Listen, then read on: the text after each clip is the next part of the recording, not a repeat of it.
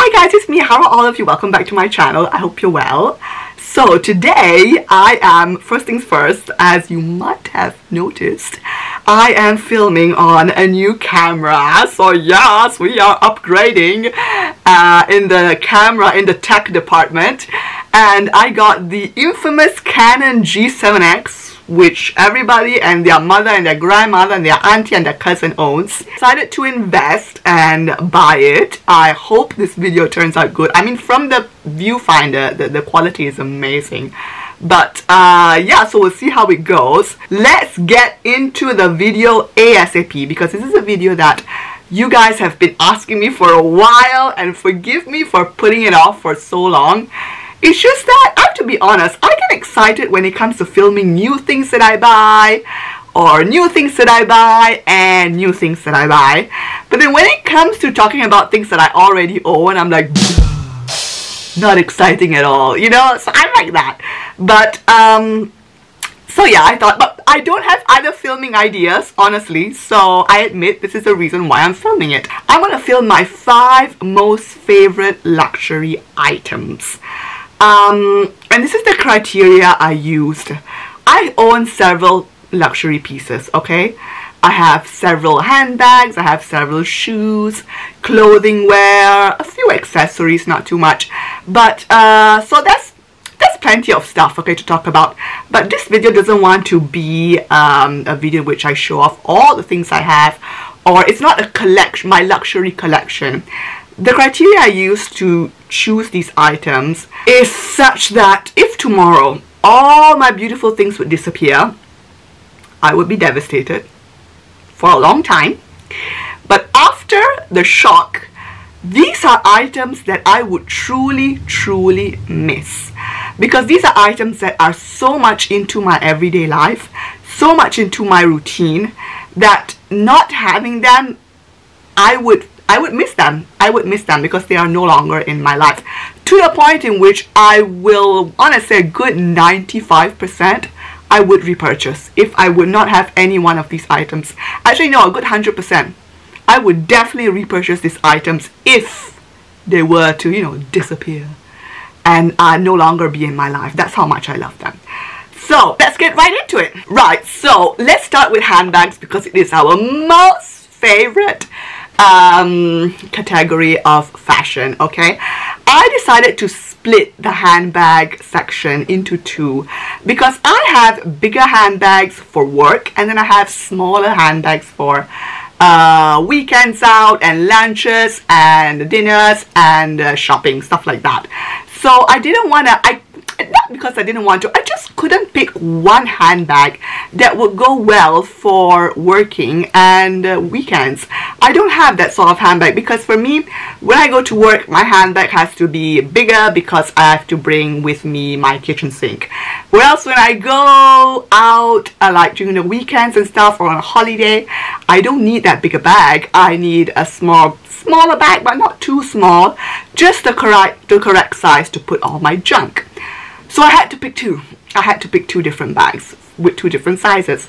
So let's start with the first bag. This is the bigger bag. This is the bag, my bag of choice for when I go to work, and it is this is my Louis Vuitton Speedy 30 in the beautiful Demier Ebene. Guys, I love this handbag so freaking much. Words cannot describe. This bag is an extension of myself. Like, when I die, please put this handbag with me in the grave, because that's how much I love it. It's actually surprising, because this is one of my least expensive handbags in all my collection, and it is my favorite bag for work. I love it. I love everything about it. I love the Demier Ebene. I love the size. It's a perfect size. I love the way it slouches. I am anti-bag shaper at all. I mean, I feel that if you want to put a bag shaper in the Speedy Louis Vuitton, don't buy it. Buy a more structured bag, because I feel that the Speedy, it has to slouch. Otherwise, it's not a Speedy. That's how I see it. Anyway, I love it. I have my Hello Kitty Swarovski bag charm. She's my favorite. She's my darling. I love her. I wear her, I want to say, a good half, if not 3/4 of the year as my everyday bag. That's how much I love her. So yes, this is bag number 1 in my luxury favorites. And then we have the bag of choice for my weekend. I'm sorry, but it is another Louis Vuitton, and it is the beautiful Louis Vuitton pochette Matisse in the reverse monogram. I freaking adore this bag. You see, this is the thing. When I had to choose my items to show in my luxury favorites, it was not a difficult task at all because the items just came to me. Deep down, I know what are my favorite things in my, whole luxury collection. And this is one of them. This is a bag that I actually brought with me on holiday when I went to Malaysia a few years back. And I feel that when you choose a bag, when you go on holiday, you know it's a favorite, because when you go on holiday, the last thing you want is to carry a bag that is uncomfortable and doesn't fit your things, and a bag that you have to worry about. This is a bag that I do not need to worry about. It's fashion, okay? Obviously you want fashion, obviously you want to feel glam even when you're on a holiday, actually, especially when you're on a holiday, because you're taking a ton of pictures. But yeah, so it ticks all the boxes. This is a beautiful, beautiful bag. And also, just like the Speedy 30, in the whole luxury world, these are bags that do not break the bank. And they are beautiful. So, I mean, I feel that you really get your money's worth. You get a beautiful bag. And I love it. Let me show you the inside. I didn't show you the inside of the Speedy 30 because it's basically a big red hole. I love the red of the Damier Ebene. And this is what the bag looks like inside. There are 3 compartments in which you can put so many things. And I absolutely love the flap with the reverse monogram. It's a beautiful, beautiful. I love the reverse monogram on this size, on this type of bag, on the pochette Matisse. I think it's very, very nice. So yeah, this is my favorite go-to bag for the weekends, or for leisure in general, let's just say. Look what I found inside! Hand sanitizer! It's like finding gold, in this time, in this era. I'm gonna keep it in here. Okay, that was all for handbags. Now we can move on to shoes. And for shoes, just like handbags, I could not pick just one, because my favorite winter shoe is not my favorite summer shoe, obviously, for obvious reasons. So I had to pick my favorite shoe for the colder months and my favorite go-to shoe for the spring summer months. Let's start with the colder months. My favorite go-to shoe, my ride or die, is my Givenchy boots. I don't even know if these boots have a technical name. I don't think so. They're just the Givenchy boots in the suede brown color. Oh my god, these shoes I love so much. They are so comfortable. I could literally sleep in these boots. I bought them, I want to say, a couple of winters ago. So this is actually my second winter. This has been my second winter using these shoes. These shoes has been with me through thick and thin, good weather, bad weather, snow, rain, you name it. And I did spray them initially when I got them with that spray protector for suede, but I did it just once. I'm thinking I should respray them again, maybe in the next season. But I love them. I love the color because this brown with denim, especially dark blue denim, which is the kind of denim you would wear in the colder months. A match made in heaven. Looks so good. Actually, brown looks good. It's like black. Looks good with almost everything, I want to say. And then the buckles, the hardware, the details on these boots are like undescribable, really. There's so much character, but still they go with everything. It makes a statement, and I love these boots. I love these boots so much that I definitely would like to get the black version. But honestly, I am a bit debated. I'm a bit torn because I fear that if I get the black pair, I might not wear these as much. And I already have several black ankle boots for the winter time. I mean, I have my Acne Studios Jensen boots. Amazing. I have my, the Chloe Susanna boots. So I feel that in the black boot department, I'm pretty much set. So this one stands alone in the brown boot department, and I love them. This shoe, if I would lose, I would repurchase 100%. I cannot go through a winter without these. That's how much I love them. And then for my spring summer shoe, I had to choose because I have several of these shoes in different colors in my collection. So I mean, it was an easy pick. The Gucci loafers. Yes, guys, the Gucci loafers. The Gucci loafers are my go-to shoe every day of the week in spring and summer. They are all I wear. Almost more than the sneakers. I have to admit, I love them so much. This pair in particular has a special place in my heart. I just love the white with all the embellishments, the bee and the star and everything. It's a cute shoe. This is a shoe that alone makes an outfit. But I obviously have my red Gucci loafers. I have the pink Gucci loafers. So I mean, my love for the Gucci loafers is pretty much self-explained. But and this year I feel that I need to get the black. I've been pushing off the black for a while because there's always a color that I want to get, but I feel that I need the black. I pretty much feel that I need the black.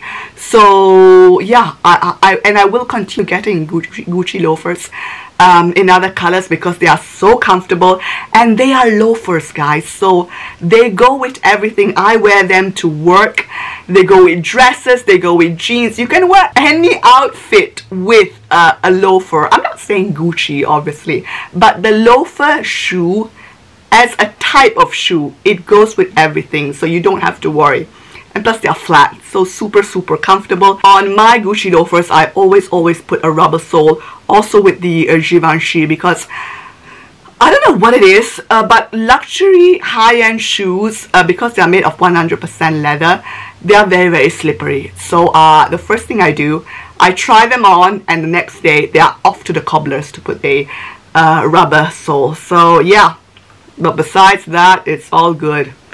These shoes are amazing. And then another category that I wanted to touch in my luxury favorites is clothing. I don't want to say a lot of luxury high-end clothing, but I do own several pieces, especially in the knitwear section. I love knitwear. I'm a knitwear snob, and if I had to pick one brand that in my opinion makes very good knitwear at a not impossibly high price, I would have to say Alberta Ferretti. In fact, I am wearing one of my Alberta Ferretti sweaters. I was actually wearing my an Alberta Ferretti sweater in my what's on my iPad video, my previous video. That among all my Alberta Ferretti sweaters is my most favorite because I love the yellow. I think it's a beautiful happy yellow. But this also I love. It's red. It belongs to the weekday collection, you know, I'm sure you've seen it, the ones with the name of the day on the sweater. Today's Saturday, and so yes, I'm wearing my Saturday sweater. But the reason why I say Alberta Ferretti is because her sweaters are obviously 100% wool. They keep super warm. Because her sweaters are always in a capsule collection, so they are never permanent, inevitably they go on sale.